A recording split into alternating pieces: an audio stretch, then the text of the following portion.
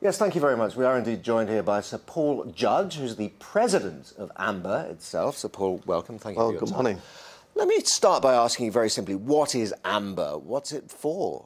Well, AMBA was started in the late 1960s by a group of 8 MBAs who came back from America and thought that there should be more business schools in Britain and the world. And its purpose for the last 40 years has been to improve graduate management education. So how do you go about improving education? Well, you make sure that the schools are of good standard, that they have proper admissions criteria, have good faculty and diverse faculty, and that they have good career advice for the students, as well, of course, as giving them a good and varied education across all the disciplines of business and management. It's an increasingly crowded marketplace out there, isn't it? How hard is it to sell a school on the idea of independent accreditation? Well, we don't really find it hard. We have many schools who wish to become accredited by AMBA. We are really the gold standard around the world.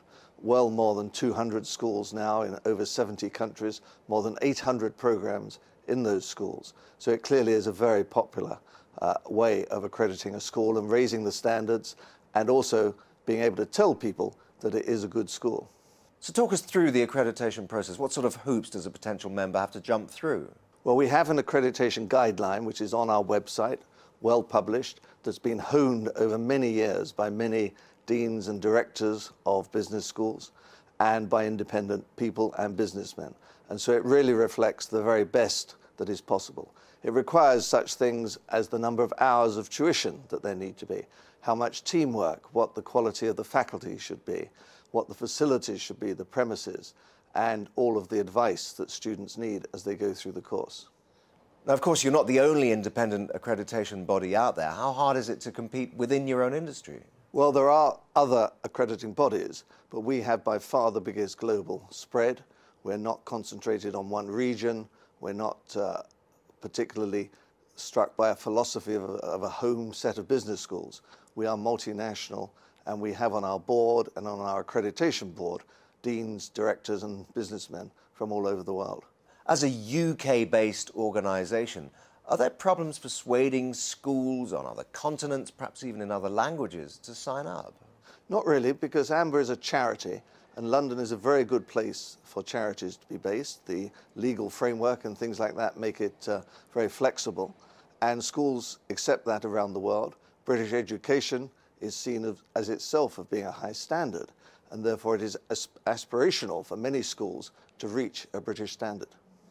MBAs are a growth industry, aren't they? There are schools popping up all the time. How do you persuade them that they need your input at all? It is competitive. There's something more than 10,000 business schools in the world.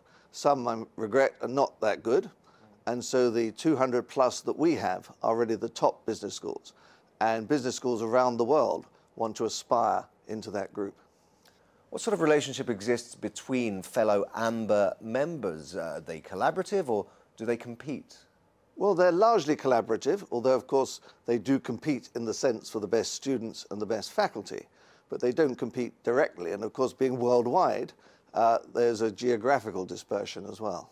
Now, on a topical issue, the number of female MBA graduates is still woefully low, isn't it? What are you doing to address this? Diversity has always been an important area for us, not only of the students with the faculty, and the number of female students has increased markedly. When I went to business school many decades ago, it was less than 10%. It's now way up, and in many schools now it is more than 50%, especially in the Middle East, Eastern Europe. There's more than 50% of the students are female. Now, finally, are there any regions of the world which, in your view, would particularly benefit from more MBA schools? There are plenty of opportunities in many countries. I wouldn't like to single out a particular country, but there are business schools being formed out of universities or independently by businessmen all around the world. And as they get better and as they attract more students, then in fact they will be eligible for accreditation. But if one takes a very positive side, China, where we now have over 20 business schools accredited, there has been a huge growth in China in the number of business schools, and that we have a number still queuing up to get accreditation. Well, thanks very much for joining us, Sir Paul, and providing us with that brief overview. Thank you.